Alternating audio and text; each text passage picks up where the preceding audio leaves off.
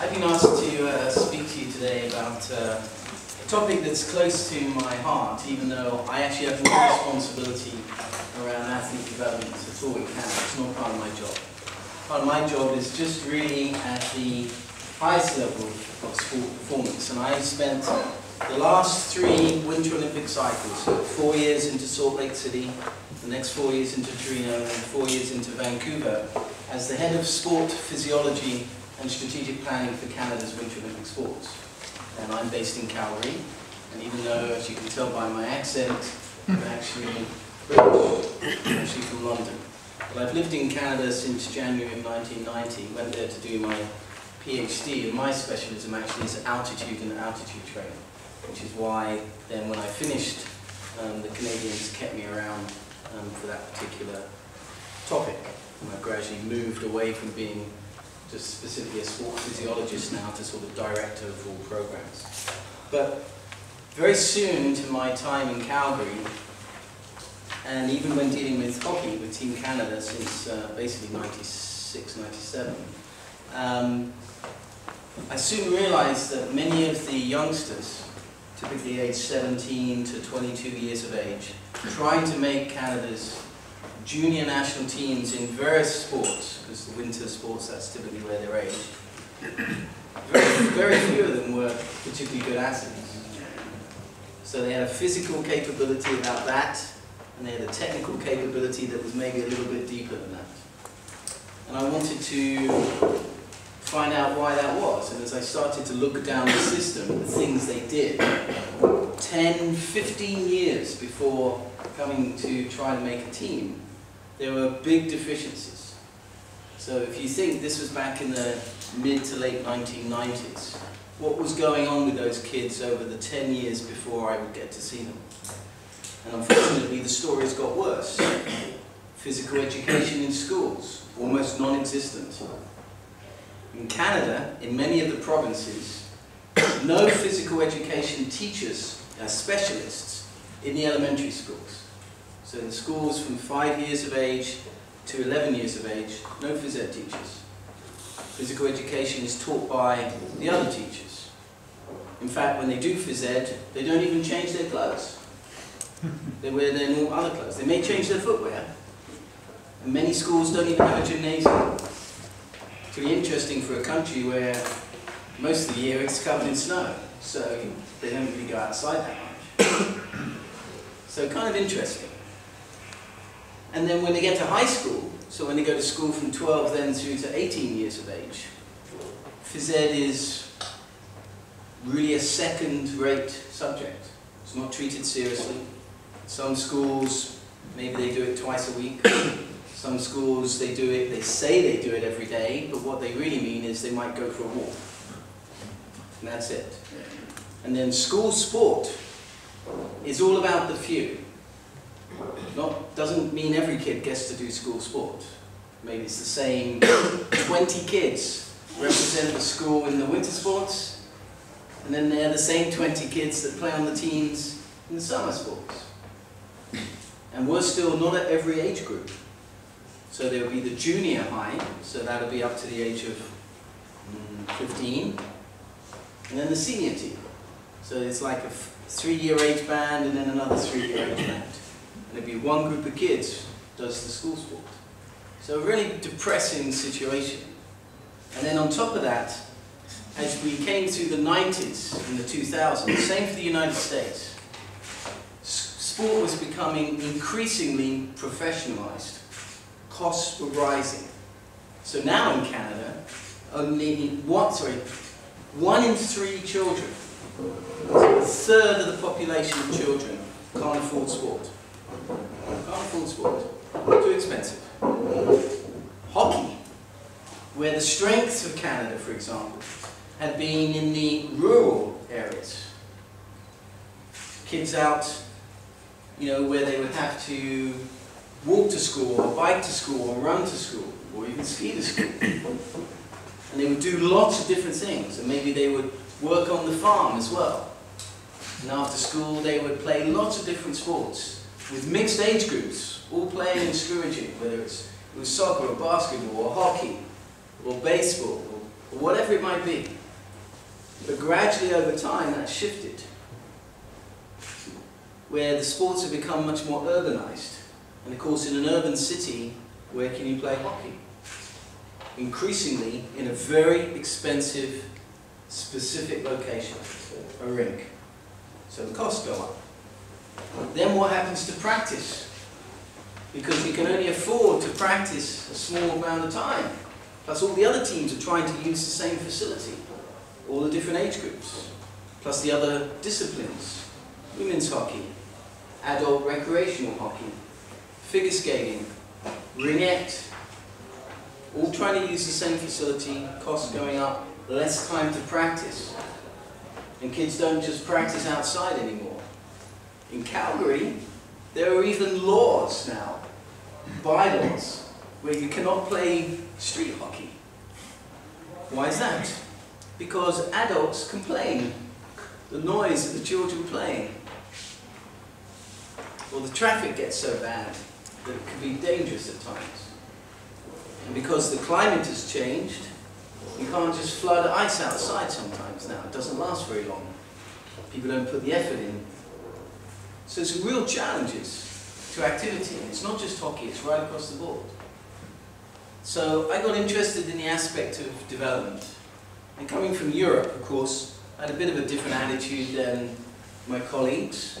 I was very aware of the Eastern European information, particularly from the former Soviet Union, from the Eastern Bloc countries, East Germany, Bulgaria, Hungary, and then of course some of the other influences.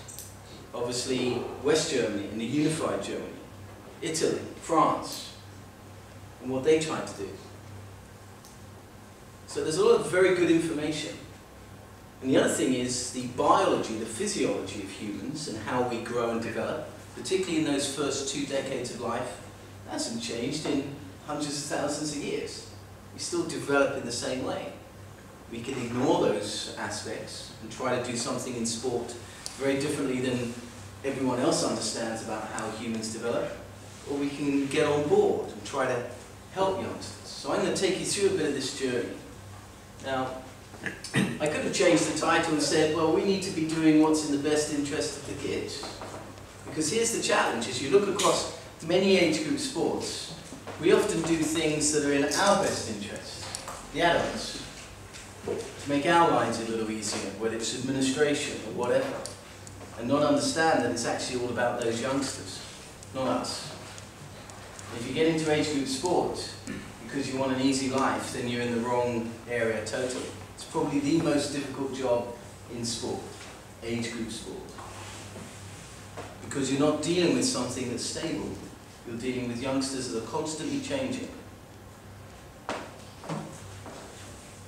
So I'm going to go through a bit of a general commentary. I've done some of that. I'm going to give you sort of an overview of some basic concepts too, so you understand where I'm coming from, and then maybe some personal comments as well. My job, clearly, is to try to make you think. I certainly don't expect you to agree with everything I say. That's not the point of this. The point is to prod you a little bit and make you think. The other thing is what I say around particularly some of the things I know about North America may not necessarily work in the context of where you are based. We all have different challenges. We all have some similar ones as well, and I hope you'll take a lot from that. Some of you have lots of resources, some of you don't. Some of you have a different climate to other places and different challenges. Some of you have lots of players that come through the system, some of you don't. One thing I would say to you, for me, the hallmark of a good system is to be able to, and you may not know this phrase, this English phrase, is to out-punch your weight. Just to outperform the statistics. And if you look at hockey in Canada, considering how many players start out in the system, we're terrible. Absolutely terrible. There are towns, there's even one single town, and the name escapes me again, in Sweden, that outperforms Ontario. One town in Sweden outperforms the whole province of Ontario in terms of actual conversion through to the highest ranks of hockey. So that's the challenge to all of you. California outperforms Massachusetts right now. Having a lot of discussion about that one in the United States. And California plays a lot of inline hockey. They don't even get near the ice, but they do an awful lot of skill work. By the way, they also do the same in soccer. But we get too bogged down in, unless it looks like this, it can't be hockey. Canada has that real weakness, particularly in its parents. And we don't educate our parents well enough. There's a message there.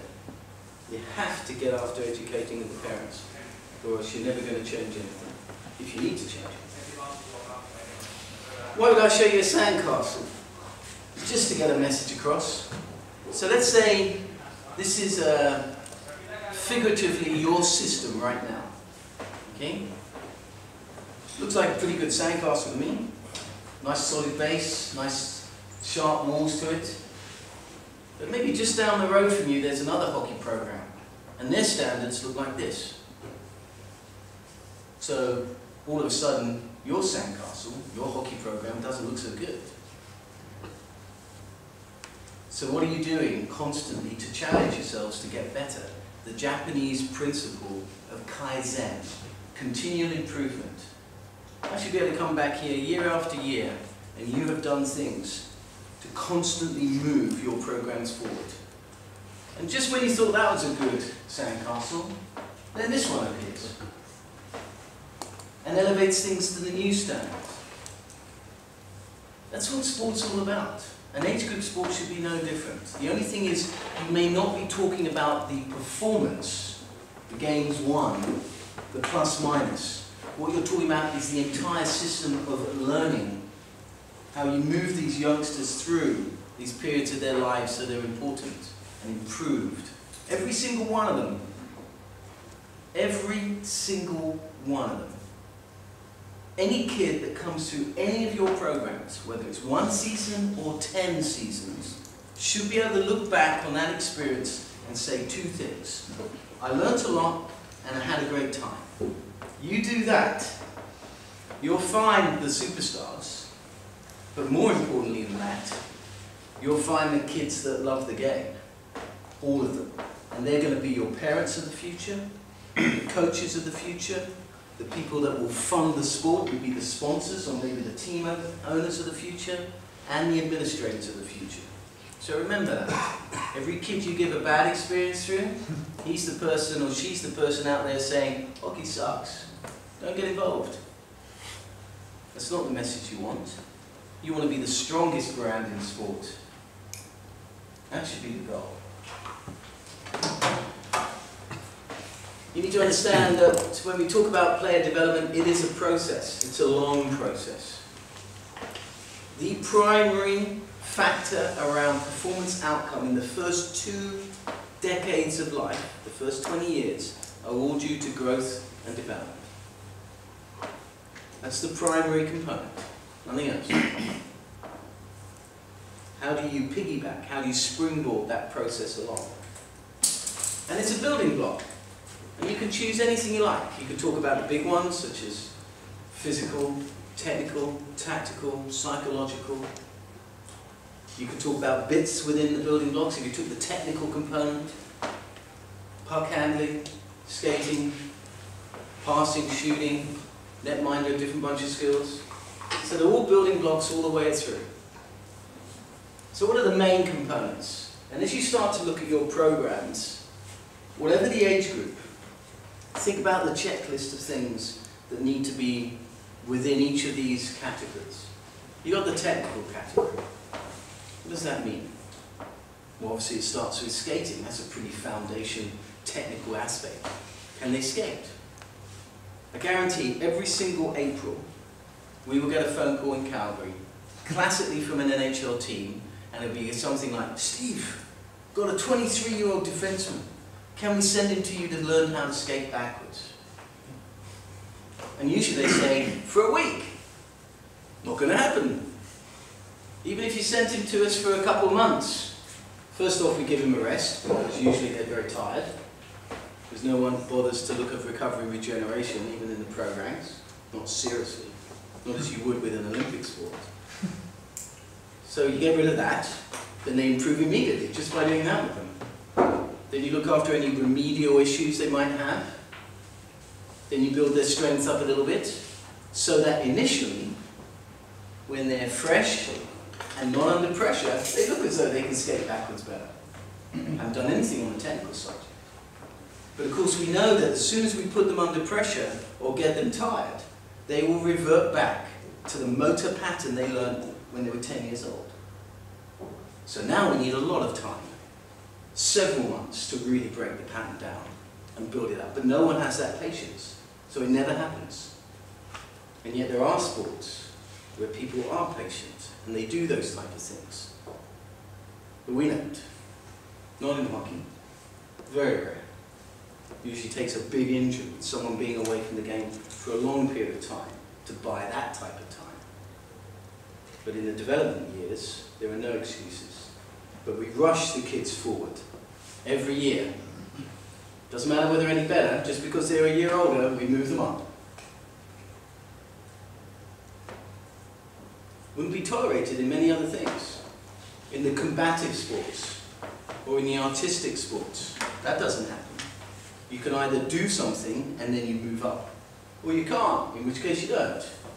In judo, everyone, no matter what their age, starts as a white belt. You learn all this stuff, you demonstrate you can do it, and you move then to your yellow belt. Whether you're 10 or 50. Then you learn a bunch of more stuff, and you do some competition, and you show you can do it.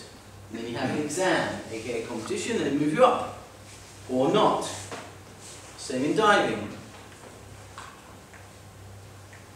We don't do that in the sports classically. We just expect kids to get better, whether or not we've taught them anything. We're still, because they're a year older, even if they've still got deficiencies, we move them up. People that can only turn to one direction, maybe they can turn the other way, right-handed player protecting the puck to the outside of the blade, but they can only do it sort of so-so. They're much better going this way. But does anyone work going the other way with them? No. Don't do that.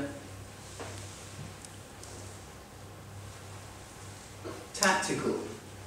The interesting thing about tactics, many coaches don't really pay too much attention to the technical. Pay a lot of attention to the tactical. Things they can control, they understand, moving the kids around, and they create lots of little robots. When this happens, go and stand on the blue line. Don't really tell them why, just go do it. See that? Go do that. Then after you do that, run over there. But it's a free-flowing game, so part of the tactical element is decision making. We're teaching youngsters to understand the flow, what is coming at them, being able to predict, anticipate, be able to react very quickly, so they can change the nature. Understand when they go to a zone defense, when they go to a man-on-man, or whatever it might be. Understand game theory, because they're all the same, these games. Games of penetration, all 5 of them, even backed up by the goalie, penetrate into there. Or resist the penetration of the others coming at you. You can learn a lot by reading military textbooks, because the theory is all the same, but no one does that. No one challenges you really think. Physical. I don't get too worried about the physical side myself, even though I'm a physiologist, particularly in youngsters. It's going to take care of itself most of the time, and then there are specific moments that you have to go after things, and you better understand the growth and maturation so you take advantage of those things. And we'll talk about that in a minute. But also wrapped up in the physical aspect is just taking care of yourself.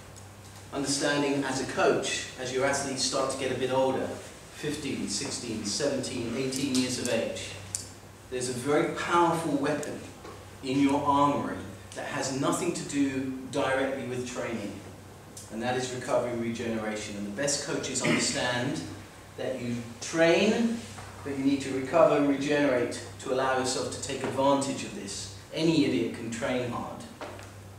It takes an understanding of the entire process of how you package these things together to get to the better performance. Something the Russians understood very well the peak of their powers.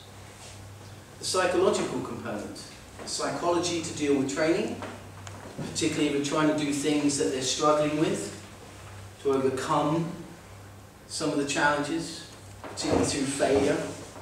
And then the psychology of competition. Then there's the psychology for the rest of their lives in terms of doing the things that allow them to come to practice and concentrate on practice. They're worried about other things, then you're not going to get the best quality training minute out of them, are you? And then lifestyle. Again, as they get older. So maybe you've got like a 17 or 18-year-old. So you only get to see them, maybe you manage to see them 5 days a week, let's say that. But in each one of those days that you get to see them, you only see them for a few hours. I don't know, maybe 4 hours total. What do they do with the other 20 hours? They go home and recover, get ready for the next training bout. When you tell them to have a day off, what does that look like?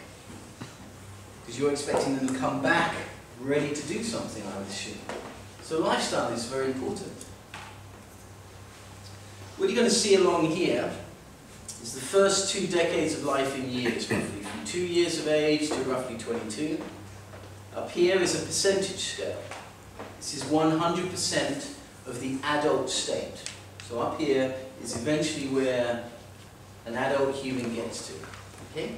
The first line you're going to see is the neural development curve, aka brain weight, brain size, the nervous system of the body developing, if you like, the information highway, the internet of the body, if you like. Okay? And it looks like this. So you can see that the human brain and the nervous system develops capacity very quickly in the first decade and a bit of life. And then gradually as it moves towards its adult state, it slows down. And in around here, at around 10 to 14 years of age, the brain will start to ruthlessly shut off those information highways it doesn't use very much. This alone should scream at you. And I mean scream at you. Come at you and slap you around the face and tell you exactly why children need to do many different things. That includes even in hockey. So in hockey, in the first years of their experience, they need to do absolutely everything you can imagine. Now out here, don't think that the brain development is over. Modern brain research over the last 10 to 15 years clearly shows that as we move through life, we can still continue to build the brain. We just don't have the same level of change capabilities we do in that first few years. And just like the energy systems, there's a power and a capacity. So we build capacity here in this first decade and a half, and then we learn how to use it. We build the power of the brain based on how much capacity we've built. Is that clear? There's another little story here.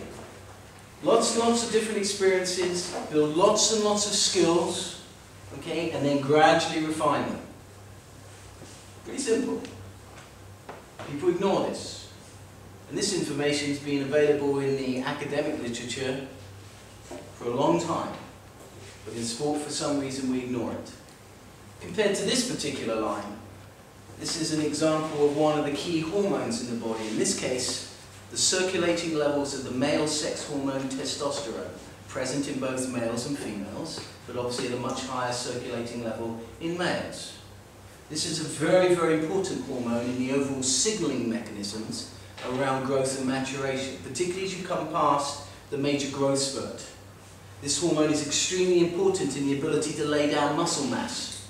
Little point in doing hypertrophy training to build muscle mass in a kid pre or during puberty, because there's not much testosterone around. Not going to happen.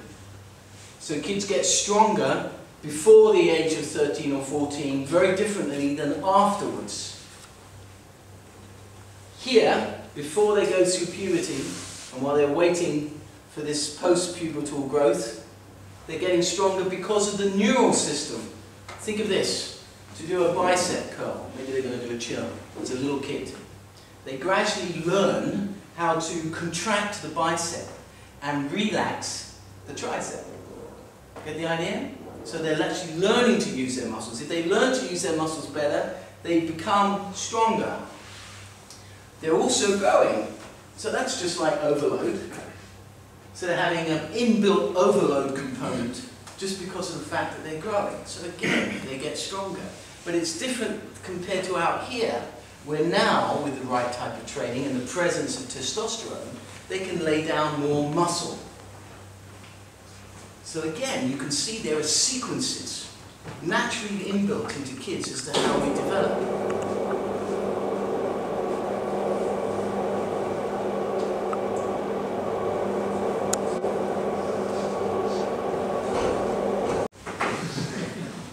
So, overall it means, in these first 2 decades of life, at least from these 2 very broad categories, the neural side and then the physical side, we get an overall sort of S sort of shape, a sigmoidal shape. A period of rapid development here, first few years of life, a period of relative stability, look at both of these lines, and then unfortunately as we come through the pubertal growth spurt, the adolescent growth spurt, lots and lots of big changes going on there. All hell breaks loose for a while, until they reach the adult state. So from a sequencing point of view, if you're just doing broad brushstrokes, the type of program you would do with kids, lots and lots of different things. Don't worry too much about strength and conditioning in terms of what you might think for more senior players. Very different. Do all the basics in here, agility, balance, coordination, running, jumping, throwing, kicking, striking, all those type of things. Lots and lots of different basic movement skills, learning to run, learning to throw, learning to strike, and then gradually moving them into more specific. Learn to skate, learn to swim, ride a bike, learn to skateboard, learn to inline skate, all that type of stuff. Learn to throw, learn to catch, and then gradually move those into the sport-specific domain. And certainly by the time you get to around 14, you really want to make sure that all the basic components are there. All they're there. They just won't have the size, typically. They won't have the power and the strength that they will have later on. But technically, do they have the ability to receive a puck coming at them at light speed? Do they know how to conserve the momentum? Or do they just stick their stick out?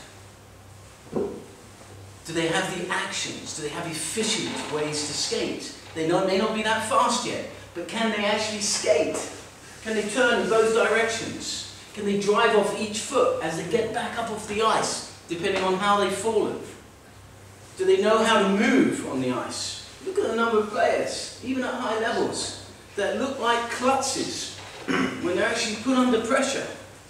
The guys who quite literally, you watch, cannot perform a technical task whilst skating. They actually have to glide to make the pass or receive the puck. You start gliding, and there's no more real massive momentum for you, is there? You're going to get caught. And that's because their brain can't process the ability to do a gross motor task and deal with a fine motor task. You can teach these things. Even at the highest level. Guys that have to glide to do something technical. It's pathetic.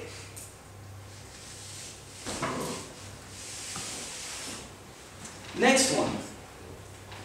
Same 2 decades of life, slightly different x-axis. Here, this is what I'm going to show you the rate of change in height each year.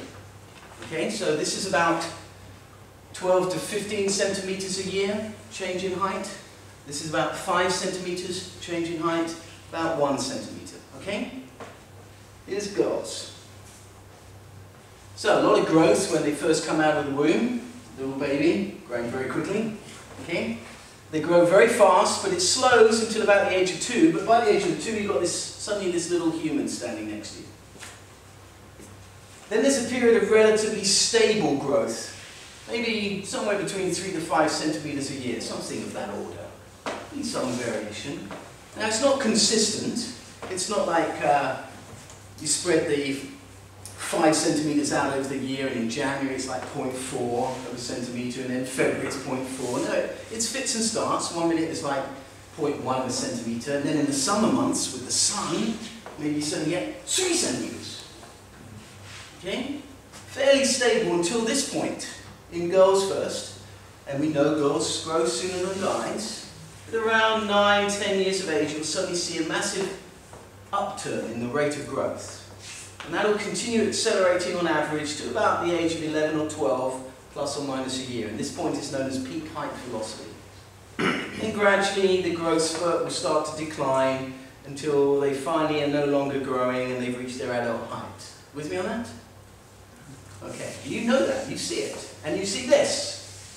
The guys grow later than girls, but they end up taller, which means their actual magnitude of growth has to be greater, right? So this is boys. This is about 14 years, plus or minus a year. So what it means is, as you start to look at the age groups, where would you expect to see the biggest differences in the physiques? Typically, it's in and around these years for the girls, so between 11 to about 13, the biggest differences. And in the boys, somewhere between about, I don't know, 12 through to about 16. Biggest variation. And here's the other interesting thing. Obviously the things that contribute to height are the bones that we actually use to give us the height in the first place. So the arms don't really contribute to height, okay? But they do grow very early on, the long bones of the arms, along with the long bones of the legs, the lower extremities. So in the sequence of how the skeleton grows, it's the long bones first. But they're a bit inconsistent. So 1 minute the kid looks like an orangutan, the next minute they're all legs, the next minute they're not an orangutan, the next minute legs. Okay? And that contributes to this massive change in height, the legs.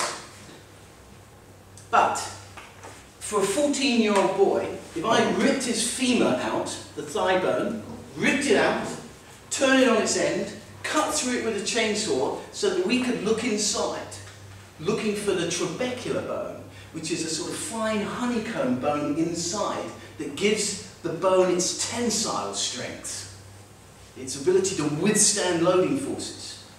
Unfortunately, in and around here, for both the girls and the boys, that bone is not that well developed. The bone has grown lengthwise first, the growth plates close, so you don't get much more height, but the bone is actually quite brittle. So here's the femur. It doesn't withstand a force coming at it from the side. So it's no wonder that kids get lots of fractures in this period of time. They're very susceptible to that type of stuff. So you know a crunchy bar? Chocolate thing, and it's got like honeycomb in the middle. So you can imagine a crunchy bar, we cut through it, peered inside, but there's no honeycomb in the middle. That will now start to develop here, about 18 months after peak height velocity. And these dotted lines represent the rate at which bone mineral density is being laid down. And you know what the primary driving factor to do that is? Loading forces. Loading forces on the skeletal system. This is why it's absolutely critical in these age groups that kids do also lots of different types of physical activity. Because you want the loading forces coming at the skeletal system that builds a very strong matrix, very thick honeycomb in there. But if you imagine, if all you do is run, or all you do is skate, or all you do is swim, or all you do is play tennis, the loading forces only come at you from whatever the sports loading forces are. So this is why you want the kids to do other things, whether it's through the off-season for your particular sport. Another reason for not, in these younger age groups, to necessarily do the same sport year-round, or at least do other things. Very important.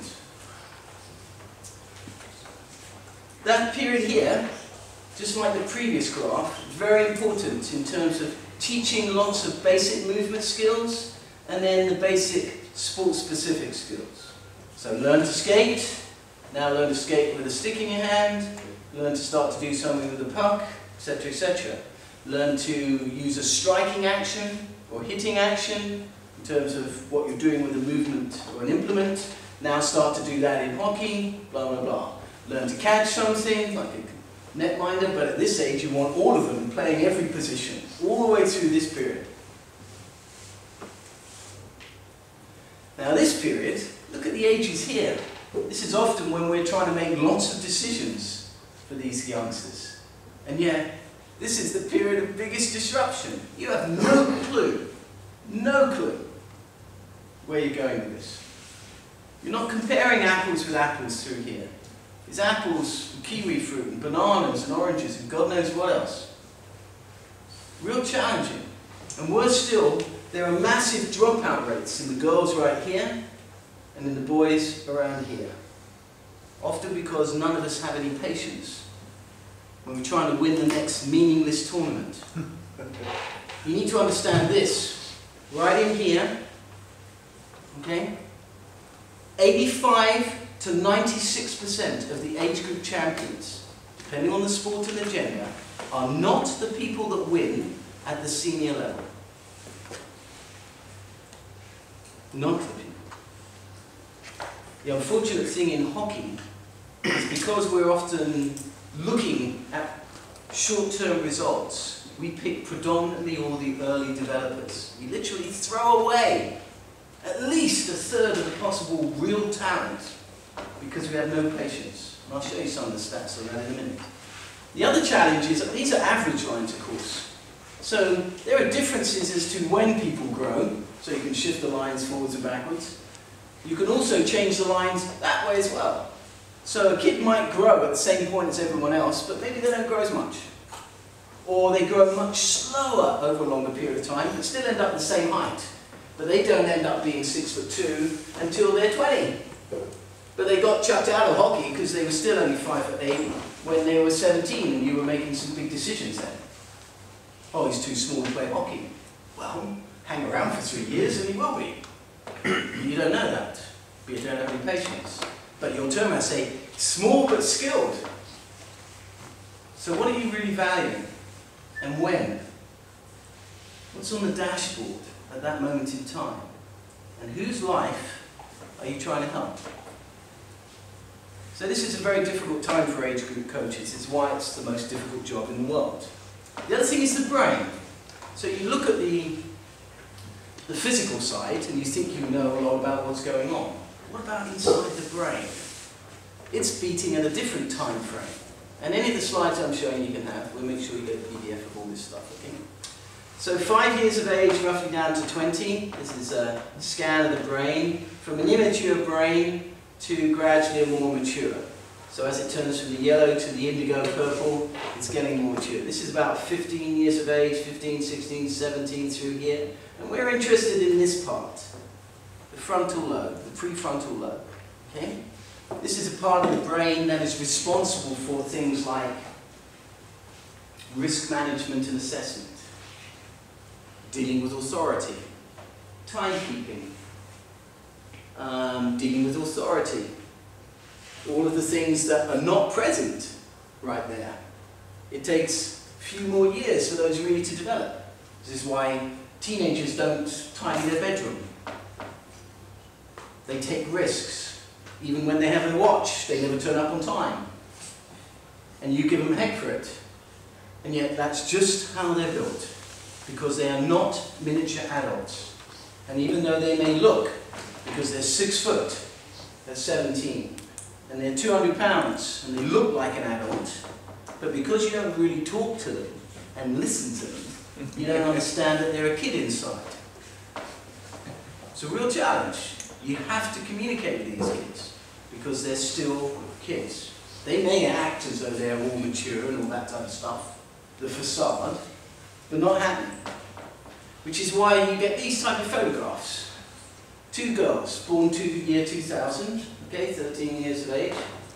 Little girl, young woman, same year of birth. And you see it all the time, like just look at the kids around here.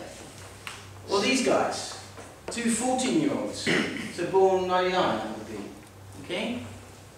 This guy's shaving already. This guy's a little kid. But here's the difference. Remember the brain stuff I showed you? So you treat this guy like a young adult.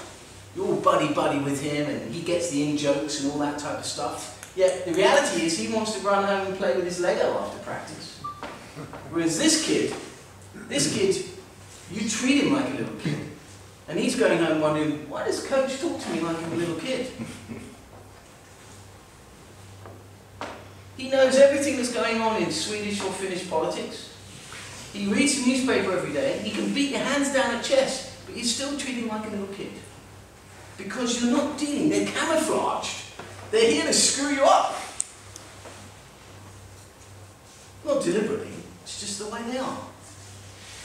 Here's 3 14-year-old gymnasts. Who do you think's winning right now? Look at this guy. Looks like Adonis. Some Greek god. The only thing is, he's actually not that good. He's just good right now. Maybe this little kid, who's kind of getting the message that he sucks, because he can't even get on a pole horse. But maybe he's got the determination. He actually has the agility, the balance, the coordination. He has the determination to really be good.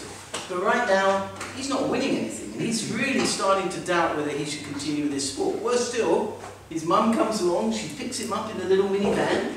She says, I'm spending 400 euros a month on you to do gymnastics, you suck. I'm not saying that's necessarily true, but you can understand what's happening to this kid. And we keep telling this kid, we keep giving him the meaningless medal. Oh, here's the certificate, you did fantastic. You won the last meaningless gymnastics competition. By the way, you're not that good, actually. But you don't send any of those messages. You should be trying to be encouraging, understanding what's going on with this kid and what's going on with this one. By the way, to this one you might be saying, you're doing very well, but we need to really work on these few things here. Because unless we work on these few things, when you move to the next level, you're going to have a really tough time. But he's concentrating on doing all the stuff he's already good at, that he likes doing, that doesn't hurt. But that's not going to get into the next level. You get this type of stuff. This is hockey. This is the distribution of birth months of the Ontario Hockey League and Western Hockey League players. Okay, currently. This is known as the relative age effect. So the hockey catchment year administratively, January the 1st, December 31st. You can see that in the first third of the year, January, February, March, we have, there's 30%, we're at 42, by the time we get here 52, by the time we get out to here 60, by the time we get to June we're about 75% of the players born in the first half of the year, close to 60% in the first quarter of the year. So here's the moral. Remember, this is an important stepping stone to the NHL. You want to play in the NHL as a kid? Make sure your parents had sex in April the year before. Holiday in Canada, I think. Absolutely. Especially a cold April. Yes. Yes. Puts them in the bed. In Russian too. Yes. Have a power one out. September. Every September, I think You September. start to put them all in the hotel, and away we go. After New Year, I Yes. think Yes. Give them some cheap alcohol. So here's the issue for you. Why is this happening? Okay, and it's supported by Le Riviere's work. And he can show you in a younger age. So Professor Le Riviere is at the University of Montreal in Quebec. Elite midget, and you can see the trend is already set up at that age group. And if we went the next age group down, we'd see it again. Because what's happening is, people are focusing on winning in the short term. Winning without necessarily having all the building blocks, just win. Okay? So who do they select? They select the people with the speed and the power, predominantly. That means predominantly the slightly larger people. If you're born earlier in the year, you have a greater chance of being ahead of the growth curve than people born in December, on average. So gradually the whole system means that it's focused towards the people born earlier. And you can see then that moving from midget to the NHL draft is starting to look more and more at these two groups to select them going forward. And less at this group. And that's what I meant about us throwing away huge amounts of talent in this system. And it's not just hockey.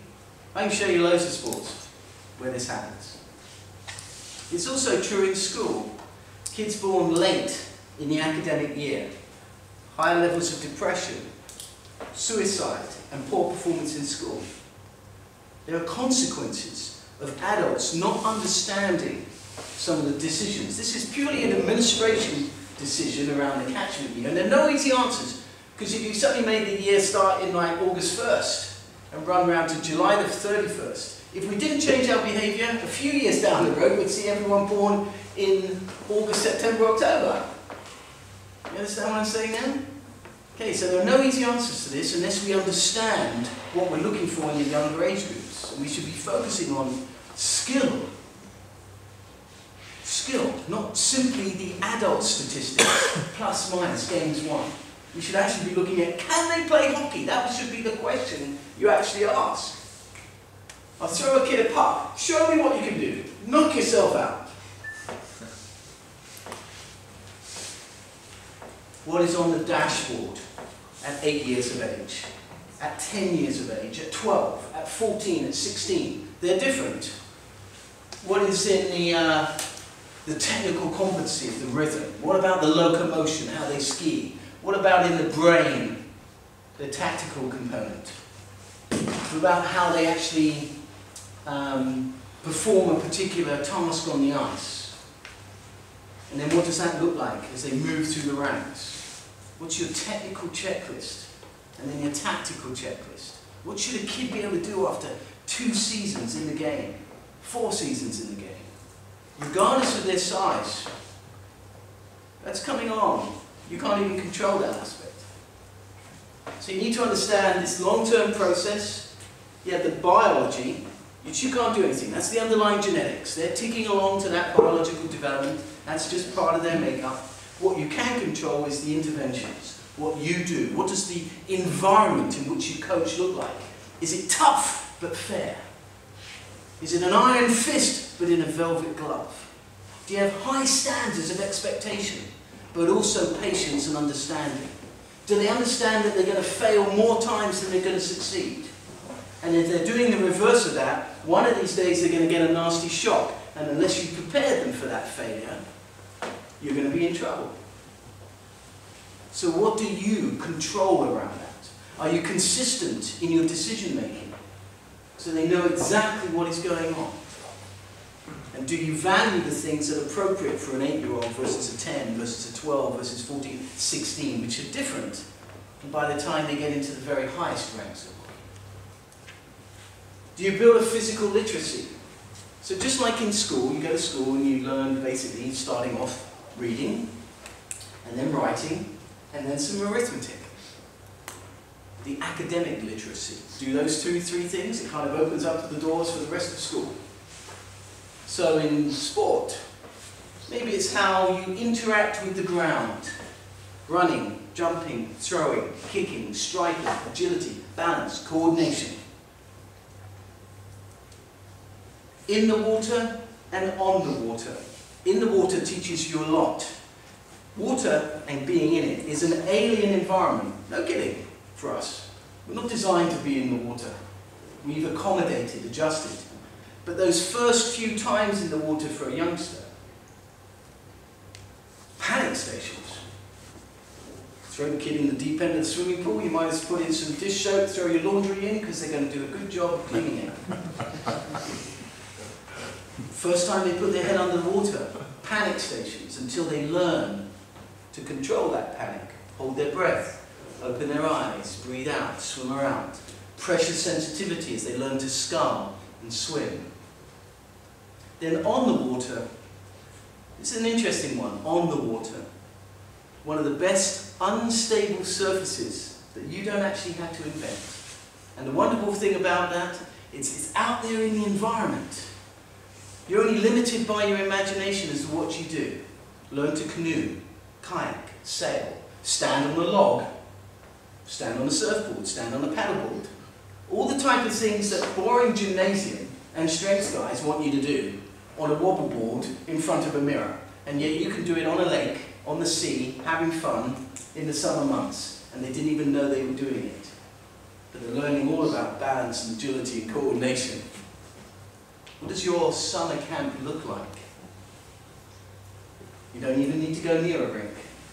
You just need a field, some trees, a hill, and a lake. And you can have the best hockey camp in terms of development going. Snow and ice. Now, snow and ice, together with the cycling skills, along with the rollerblading, along with the skateboarding, those type of things, all go together. Why? Because snow and ice, plus cycling and rollerblading and everything like that, allows you to get after balance and pressure sensitivity at speed. That's extremely difficult to replicate in a gymnasium. You understand what I'm saying there? Very important. Skiing skis, thick skis, learning to jump, learning to throw a 360, pressure sensitivity, great transferable skills from everything, from riding a mountain bike down the hill to understanding how you lean on your skates, to how you lean on your skis.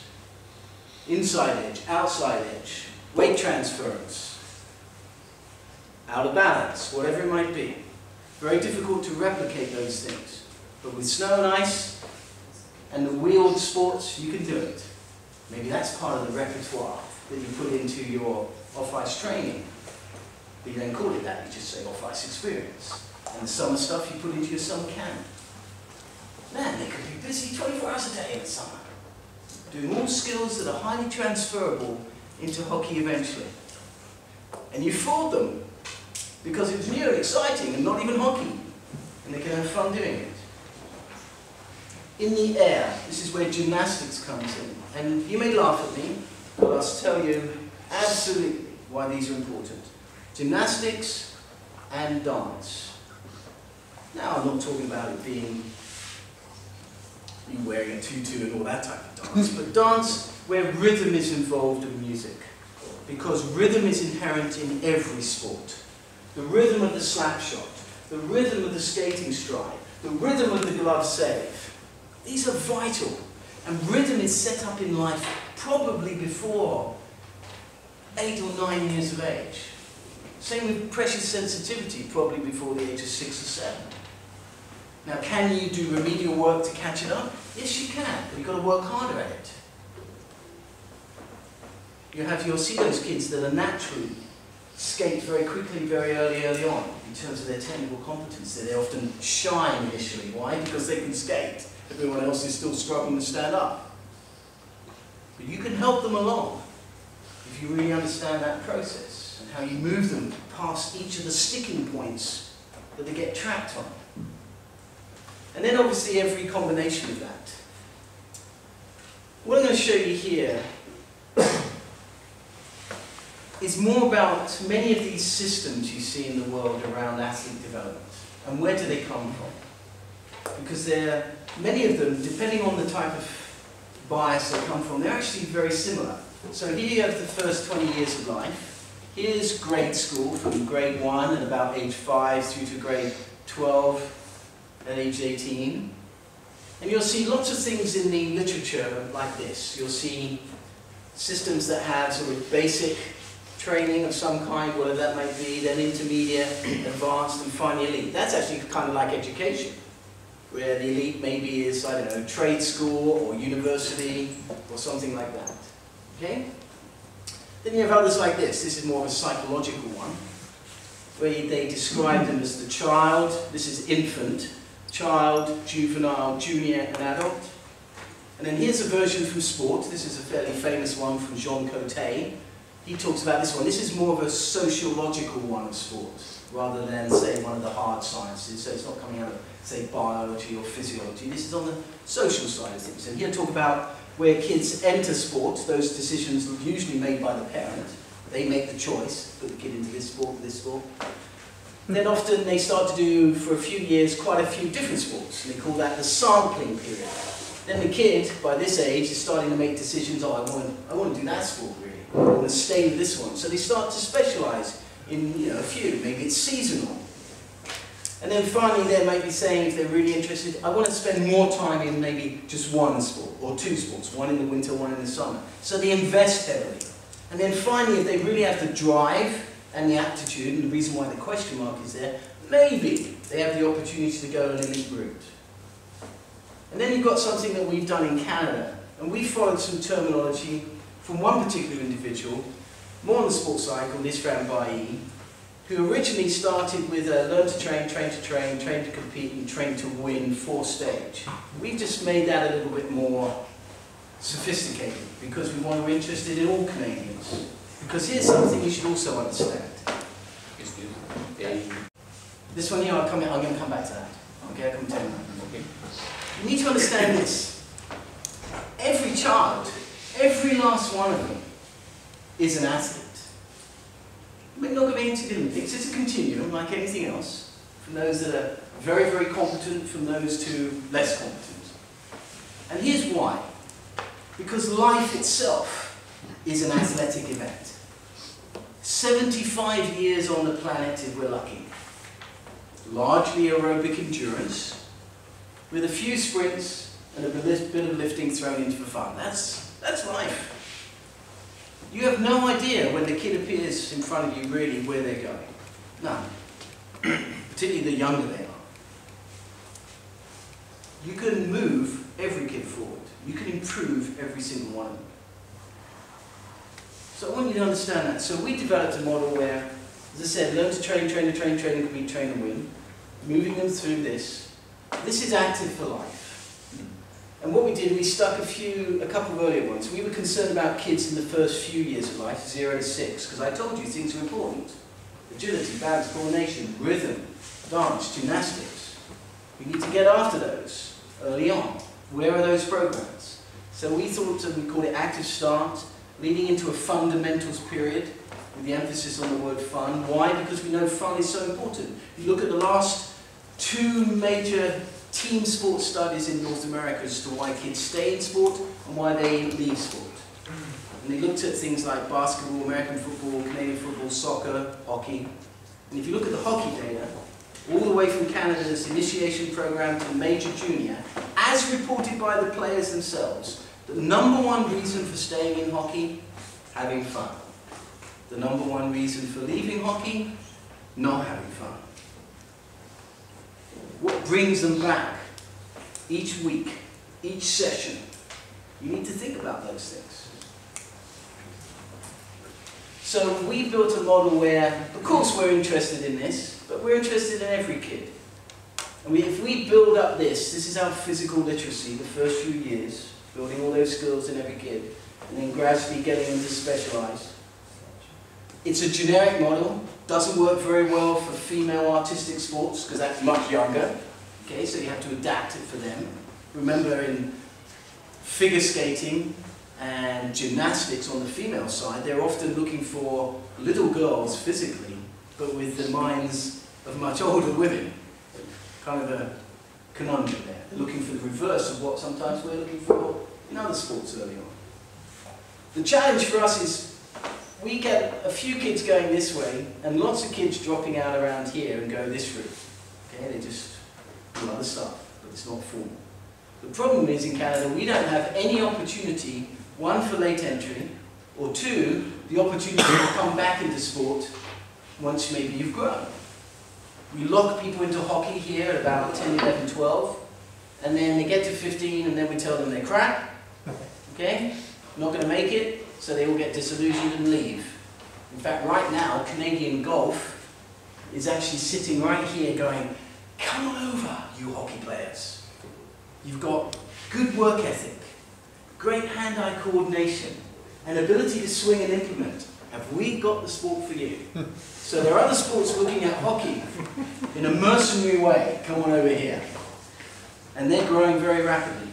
Golf went from 0 to 6,000 golf in schools programs in 1 year. Just by having cheap equipment put into the schools, and the PGA, the actual professional instructors, going into schools and teaching phys ed teachers how to do a basic swing clinic with kids. And then they would link the school with a local club program. Right. All because we tell people suddenly they're crap. And we never get them back, even if they're not crap. So we have a model like this. It's just a model. And here's the issue. That happens to be out. I don't care what the boxes are as you grow. You could label them anything you like. The red box, the orange box. Box 1, box 2, box 3. I don't know. Calgary, Stockholm, Helsinki, Oslo, Moscow. Doesn't matter. The key thing is, what are you doing here with this age group? What are you doing here? What is the dashboard that they've improved and they're moving to this level? That's what's important. So I don't want you to focus too much just on how we've done things. We take a lot of criticism for adopting these names, but we don't apologise for it. It's what we're doing. And some other countries have followed suit. The only thing is, what might be in here for Canada would be roughly the same as other countries, but there might be some subtleties that are different, depending on we've got a very big country, small population, short summer, you know, quite different than if you're in, I don't know, Abu Dhabi. So we produced this document. It's a good little document for right now. You can turn the pages, you'll see all the resources in there, some suggestions on season length, all that type of stuff. Just a guide, it's just like having a roadmap. That's all it is. If we rolled forward 5 years, that document needs to change and improve. Every year we need to improve the Japanese principle, Kaizen, continual improvement. Here's the United States version. The American Development Model, also very good. They're even very honest. They don't talk about superstars, they just talk about kids having potential. The other one you have, and I was talking to the Learn to Play group the other day. So here we have the physical literacy years. So this would be like 0, this is 12 years of age. Here's the Canadian Sport for Life. Here's then a Hockey Canada specific version. And then here's what we're doing with the IIHF. So here's our first 3 stages. You can see the slight difference in the years. No real difference between males and females early on. Then because the girls are growing faster, they come through the process a bit quicker. Hockey Canada, because this is generic across sports, it's a bit broader. Hockey Canada, because they know their target, they know what they're trying to do, they have a little bit more specific stuff. They can even tell you where the kids are doing it. So early on, they just stay in their local community. They don't need to travel very much. But as they come up through here to about 12, now they've got a bit of travel, and they go to a provincial competition, a regional competition, that type of stuff. If you did it at the club level, you could even write in here who's the coach. How much is it going to cost as you get more specific? Now when you come to the IIHF, they're dealing with the whole planet. So of course it's going to be a little bit broader. So they're going to only have 2 basic things. But if we looked at actually what the content might be, you'd expect to see very similar suggestions all the way through. Because the kids are essentially the same. There may be just different challenges. Maybe they haven't been exposed to the basic ability to skate in certain parts of the world. So you have to spend a bit longer with them. Or they're coming in later. But can you teach them basic hockey skills long before you even put them on skates? Yes, of course you can. Because you can teach them to inline skate. You can teach them to play ball hockey. You can teach them to strike the ball. Everything. You can certainly teach the basic actions of net minding long before you even put them on ice. You just have to be open-minded and creative, depending on your situation. So again, it comes back to the dashboard. Sorry, I'll go back to that. The dashboard. A bit more complex than the one I showed you, and the dashboard gets a little bit more complex as they get older. You've got the big things you've got to worry about, okay? You've got a few other key things, and then maybe in the middle you've got a little bit of a menu that you change. Maybe that's the individual menu. Or you've got to work a little bit more at your skating. You've got a bit of, you know, your netminder, we actually need to work on your butterfly a little bit more. And that dashboard will look a little bit different in 2 years' time. But the key thing is, what do your standards look like? What would you expect a kid? Wearing his hockey gear, is on the ice, you throw him the puck, and you say, 2 minutes, show me what you can do. Show me what you can do. Here's a 9-year-old soccer player about to show you what he can do. At one point he even points at the crossbar. At one point he's playing with the ball, pulls up his trousers. And where do you think he learned this stuff? Structured soccer session? Or at home? Playing, being creative for countless hours, challenging his friends.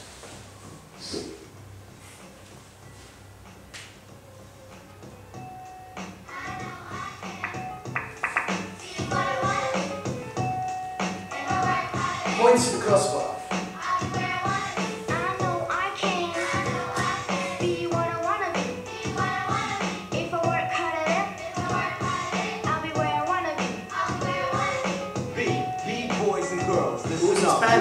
Anything in the world, in God we trust, an architect, doctor, maybe an actress. But nothing comes easy, it takes much practice. I know I can.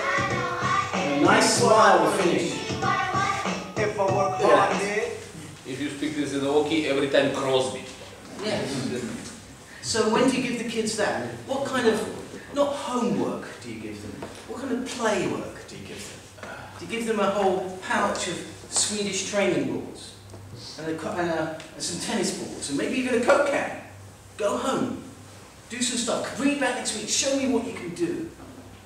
Because you can imagine that kid who can do that, what you can do with that person. You can shape them. He's now 17 in the Bayern Munich program. But that doesn't happen by accident. Countless, hundreds of thousands of hours of just play and creativity. And you need to inspire them. That's why you've got to create environments that are fun yet challenging.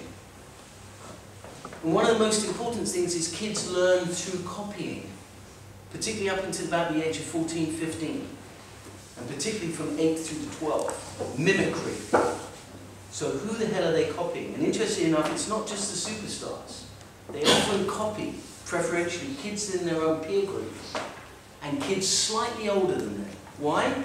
Because the kids in their own age group and the kids slightly older than them are close enough that they can taste being able to do those things themselves. And if you can't demonstrate it's doing something, you need to find someone that can. Because if they're going to copy you and you suck, you know what you're going to get. And there are lots of tools that you can use now, video to show. Or you can have, there's nothing. You shouldn't take it personally if you have to bring in a kid from the next age group up who can actually demonstrate for you something that you need to do if you can't do it. That's actually showing good judgment. That's showing leadership. But make sure your examples are right where they need to be. Time on task, absolutely vital. So that kid spent a lot of time on task. You need to think about decision making. We don't want to build robots, remember? So what are you doing about teaching decision making? Putting them in situations where experience is really helping them. And they're building on that. That's the purpose of the games when they're younger. Not winning. It's about putting into practice everything you've taught them. Can they now put it into practice in a pressure situation? That's what you should be looking for. Regardless of what happens in the score, does the power play do what it was meant to do on offense or defense? Did the team do what you wanted to do in their terms of the passing? Was their pass percentage up? Did they cut down the number of shots on goals? Use better defensive actions? These are the things that are important. That's telling you about whether they're starting to learn how to play the game in hockey. They're going to make mistakes. Good. Absolutely, it's one of the ways they learn. The thing is, how do you turn that to become the positive to move them forward? This is good coaching. I don't know of a single person at the elite level who has won all the way through their career. In fact, the vast majority of people I know in Canada have failed miserably for years on end and relentlessly pursued excellence and then won. The United States had a whole survey on exactly the same thing, interesting enough, done back in 2000, showing where all their champions come from. They do lots of different sports in the early ages, and they persevere through mistakes, even the greats. And then game theory. As I said before, all the games, largely the same. Penetrate and resist. Penetrate and resist. Understand the flow of the game. Where are the gaps? Look for the gaps. Learn military history. The art of war. Sing Tao. No, that's the beer.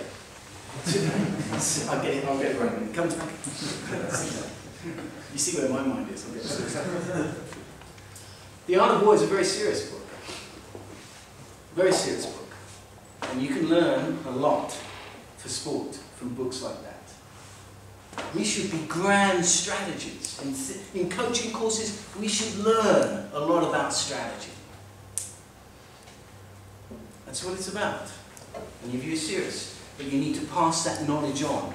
And you need to be able to show ways to show the kids, what does that look like when they're out in the middle of the ice and they've not got you right next to them? What does that look like? How they can make the decisions. People that can react, no matter what the team opposing them is throwing at them. Dictate the game, dictate the flow. Understand the difference between training and competition. Understand that competition at times can be the highest form of training. The highest form. In fact, it's even the highest form of monitoring. You know everything. I get amazed. I'm a sports scientist and I watch a game and the coaches sometimes, particularly the young coaches, they watch the same game as I do, and yet they come to me and they want me to do fitness testing. And I just watched the game. I can tell you, did you watch the same game? Did you see that guy over here? He sucked late in his shift. And as the game went on, by the time the third shift, he was coughing up a lung. And you want me to do fitness testing? Why would we bother? We know what he's like. He sucks. He's got to do some work.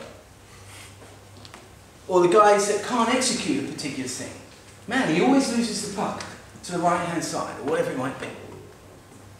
Never in the lane. Never on time. Always a meter behind. Well, he needs some speed, perhaps. Or he hasn't got the skill. If you watch the game, all the information is there for you. And then, when you want to investigate deeper, you have a very specific purpose to investigate deeper and commit those resources. But the answers are all there, right in front of you. And again, with your coaches, you should have those discussions. What do we see? Understand that instead of just looking at the wood, look at each of the trees. And look deeper inside the challenge. Not just sort of glaze over. That means at times, when you want to do that analysis, you need to be fresh yourself. Recovery and regeneration for you as a coach, important. So you can have those discussions. And you should learn to sit around a table and be able to look each other in the eye and call a spade, and not get upset personally with each other. When I work with coaches at the highest level, it takes us anywhere between 6 months and 3 years to develop that relationship where we don't get upset with each other when we challenge. Is that what we're really seeing? Remember this, a child is only 10 years old once, 12 once, 14 once. What I mean by that, you have a very small Kodak moment in time. You don't even get to see them for the whole 365 days of the year. You get a few days. So you better understand what is the quality training minute that you have with each of these kids. And do they understand that? And that's where the homework and the other stuff, the other activities they're doing is so important. You can piggyback off that. Or you can push some of that responsibility back to them and allow them to play and be creative. Remember that every kid turns up, they're basically just like a paint box. And each kid is going to use that paint box differently in their lives. But your role is to help them, to steer them along. A 6-year-old is not half a 12-year-old. You understand what I mean by that? So we draw these linear models. You know, year 1, year 2, year 3, and we treat every year as the same, but it's not the same. Kid is 6. 6 years of experience. The first few years, can't even remember that, so that's a waste of time. But then they get to 7. And that year now is worth a lot more than the previous year. Because they're building all the time. And then to 8, and then to 9. And in the same way, a 12-year-old is not half a 24-year-old. And you should expect this exponential growth, this blooming. So what are you doing to help move that along?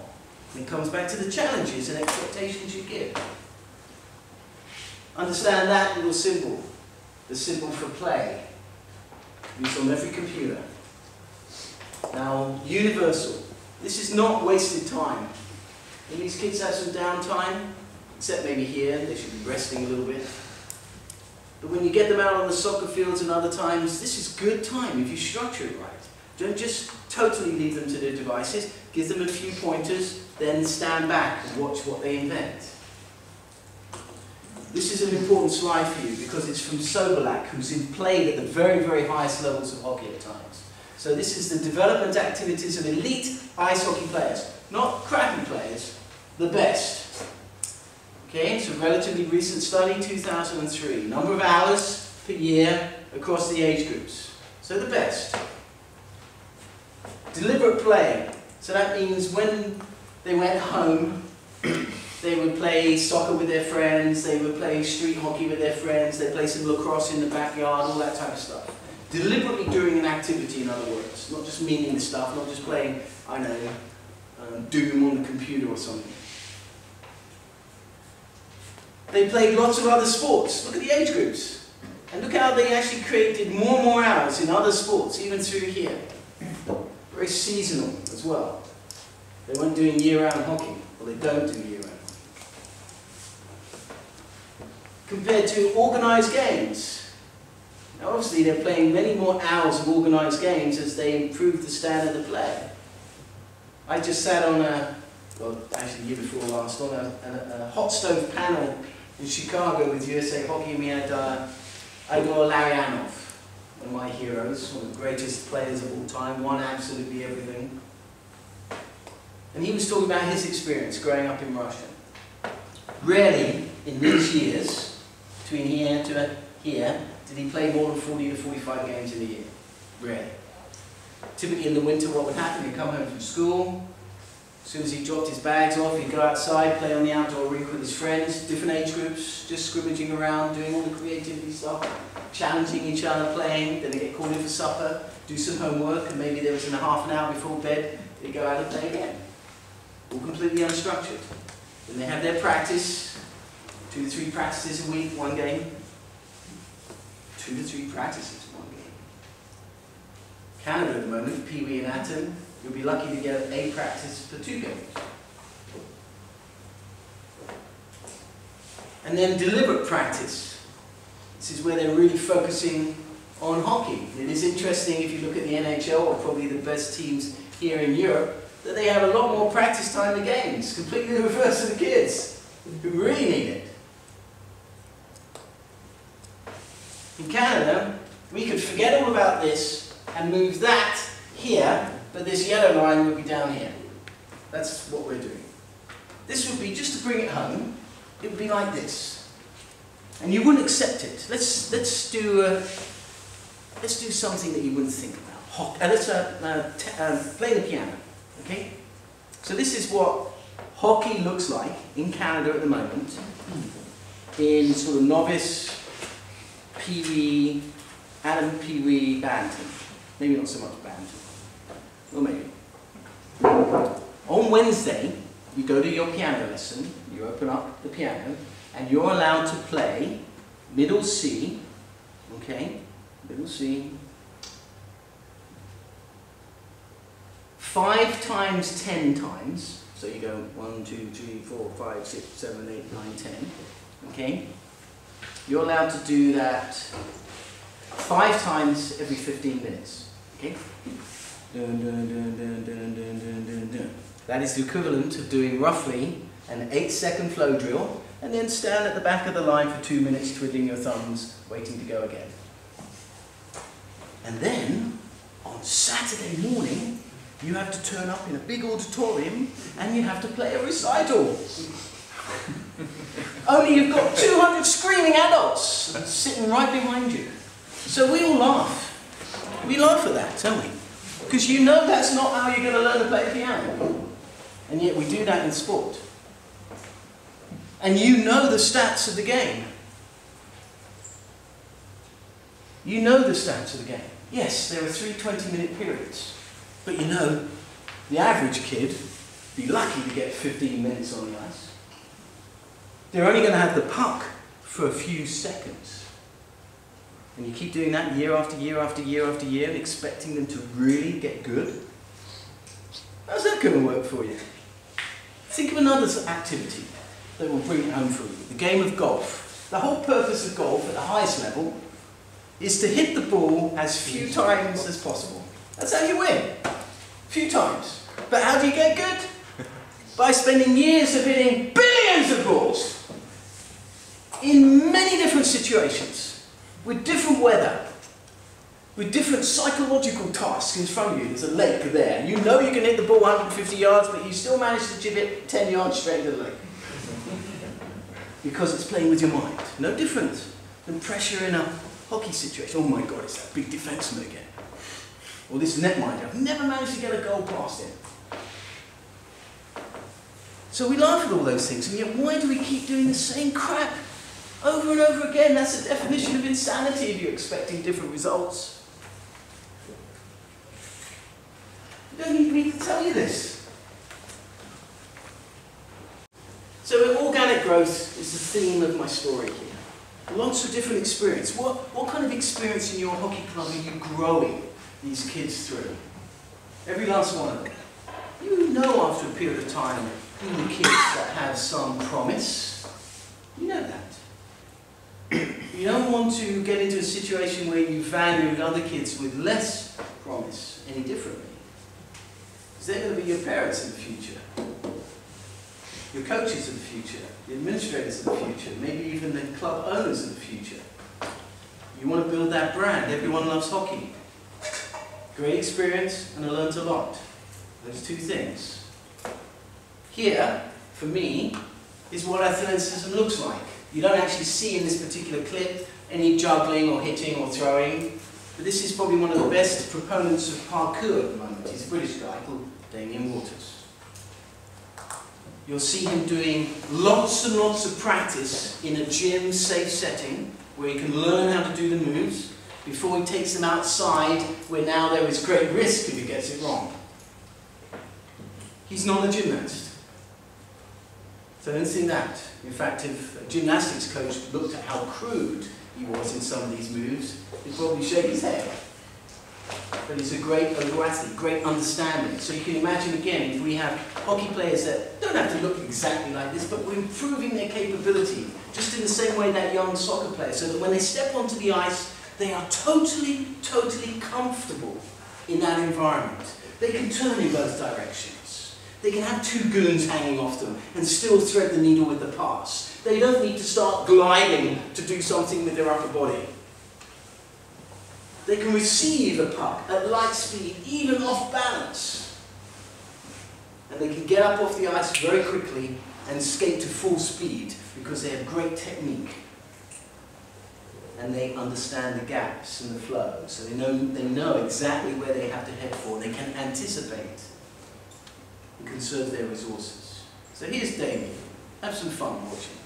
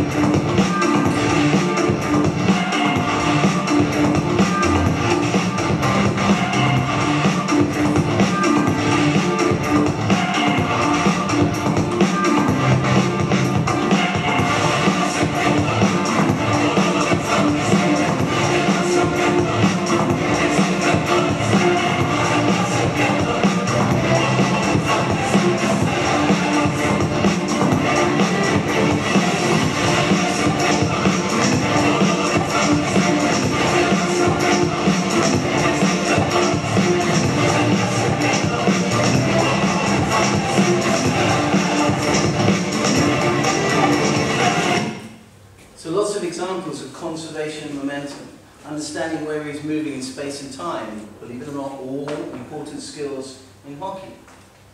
Conservation and momentum is an important one. Watch the players that can do that.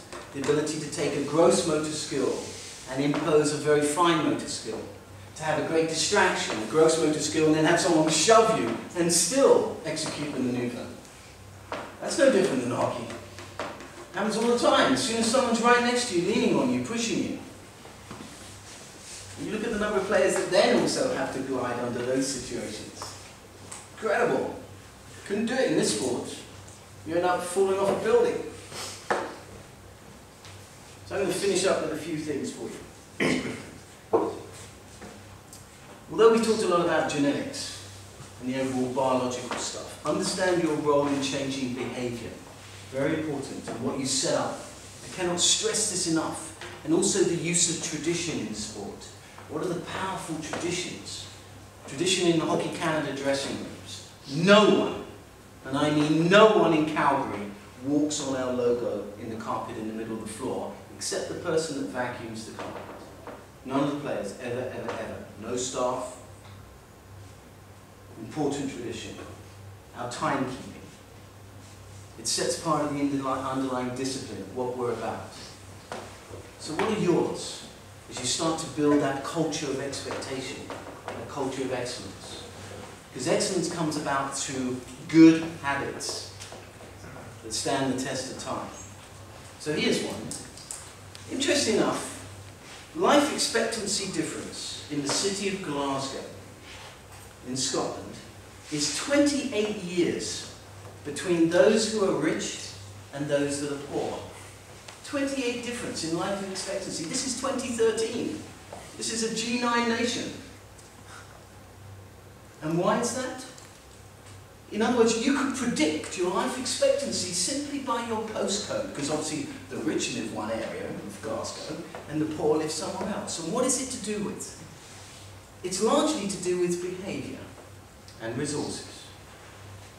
The rich, they get out of the city at the weekends. They only want to do one job in the family. They eat better. They have more downtime and activity. They have recreation and sport. The poor, family often have maybe 2 jobs, maybe 3. Ironically, they eat expensive but fast foods. They don't get out of the city at the weekends. Their kids don't do the sports as much. And it's all to do with behaviour. So one thing you need to do is change the way your children, and I'm talking about these 15-year-olds as children, change the way they live. Just think about how they behave, things they value around here. Do they open the doors for you? Do they look after their equipment? What does the dressing room look like? You need to nurture them along. You may think these are silly things and they're tiny things, but it's all about how they gradually start to have respect, ultimately for themselves, as well as their teammates, and for their lives.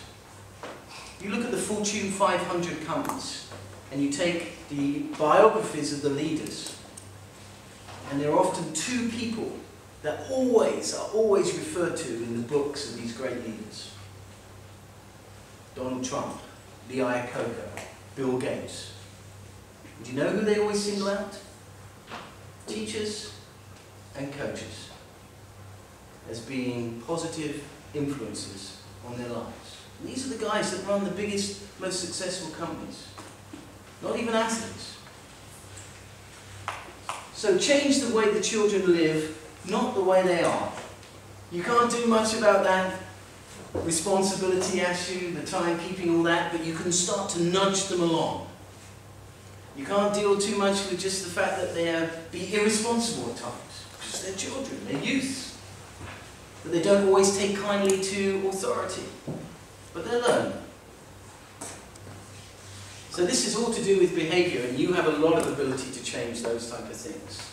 And it comes back to now designing things and not leaving things simply to chance. So my last clip for you. What I mean by design chance, I really stress to you that the brain is developed very early. But I do want to make sure you understand there is lots of room for remedial programming if you're patient. And I'm going to show you a clip from one of the greatest percussionists of our time, Neil Peart. You know who he is? Played for the band Rush. Okay? Not just simply a drummer, a percussionist. And he, when this clip was shot, was about late 40s, maybe early 50s, certainly late 40s. And he's talking about, even though he's one of the best drummers in the world of all time, trying to play a rhythm across the top of the waltz beat that he's playing with his feet. And that's actually a very difficult rhythm to play things across the top, particularly something that's syncopated, okay, not synchronous with the beat. It took him months and months of practice.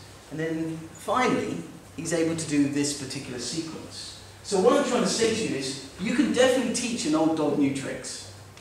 But just like trying to teach that defenseman to skate backwards, you have to take the time. And the beauty for you, the younger you've got them, the more time you have.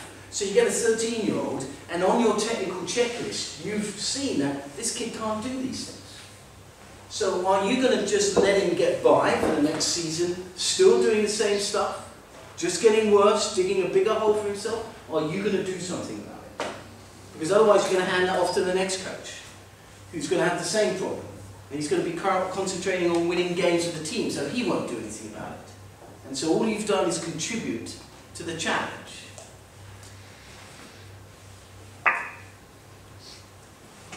When I first started working on this and tried to do something, it was all I could do, really just play the foot pattern and then try to start introducing the simplest possible stickings across it. That's how we started.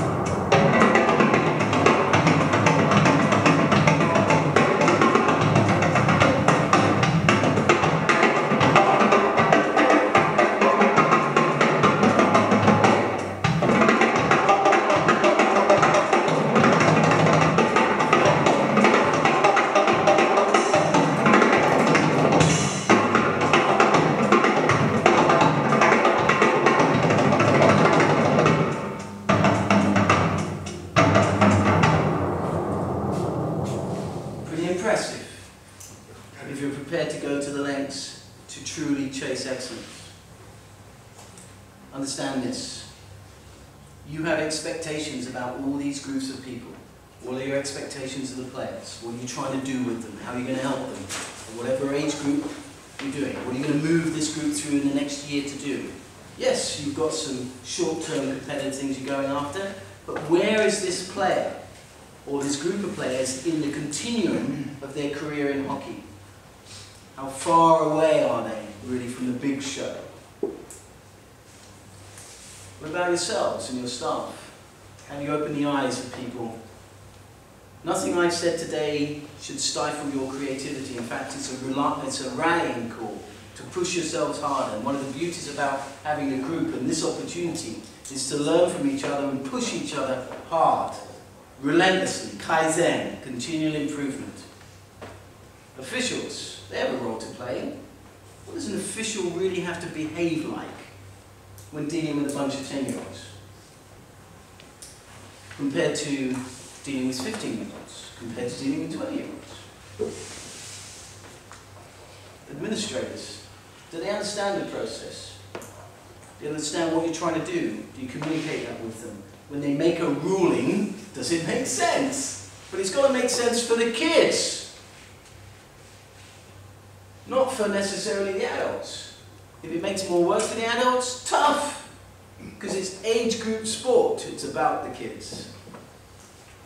Parents, you have to spend a lot of time here. What does the FAQ page, frequently asked questions page, look like on your website? So you can head off most of the questions immediately. What does the information package look like for your U12s or your U14s? Do they understand what's happening this year with them, with the players? What their responsibility is and what's going to happen next year? And others, the media, for example, if you explain things clearly to them, who are the tame, who are the nice media people that you can get the message across quickly. It takes a lot of effort to do this. That's why people don't do these things. One of the best books in leadership that I get any high-performance director or coach to read, the first book, remember it takes 6 months to 3 years for me to build that rapport and relationship when I start working with a coach, is Rudy Giuliani's book. Know who Rudy Giuliani is? He was the mayor of New York City at the time of 9/11. Okay, and he wrote a book called Leadership, just simply Leadership. The chapter titles alone are like a checklist for high performance in anything. Chapter 1, first things first. Chapter 2, prepare relentlessly. But there's one chapter in the book called Weddings Discretionary, Funerals Mandatory. And what he meant when he described things, as the mayor of New York City, whenever there was a funeral, he made it absolutely mandatory that there would be a City of New York representative at the funeral. If it was someone who used to work for the city, someone whose spouse had worked, the person worked for the city, a supplier to the city, or even a partner to the city, they would always have official representation there. Whereas for weddings, sometimes they'd send someone and sometimes they wouldn't. And the rationale was this. Weddings are easy. They're easy to do. They're fun. They're uplifting. You know, there's the ceremony, there's the promise of the future, there's good food, alcohol, bridesmaids, all that type of stuff. But funerals are hard work. You've got to make an effort to go to the funeral. The conversations are difficult. They remind us all of our own mortality. It's a downer. Even if you go to an Irish funeral and they're a little bit more upbeat, it's still deeply depressing and sad. And that's no different than performance sport. Every one of us will have weddings on one end of the continuum and funerals on the other. The athletes who constantly practice their weddings, the stuff that they're already good at, that doesn't hurt, that doesn't take much effort, and they will shy away from the things that they're not very good at, the things that really take effort and the things that hurt. And yet these are the things that can often move them to the next level. What about your own weddings and funerals? Perhaps you hate administration. That's your funeral. Now you may not have to solve that directly if you've got some help. Maybe you've got an assistant who likes administration. Solved. Help them. But if you're on your own, unless you pay attention to this, you're not going to move your program forward. So understand these elements. Very important, and that book's an excellent book in trying to bring things home to you. Very seriously. Education of all those people, crucial. Communication, very distinct, very clear. Don't have to write a massive essay, just the key points. Explain what you're doing all the time. And vital with the players, of course. And appropriate. Remember the little boy and the young man, understanding who the audience is. The dashboard concept, I can't bring it home enough. Just keep it simple. What does the dashboard look like for each of the age groups that you're dealing with? How are you moving them forward? And on that note, I've said enough, and I thank you very much for your time.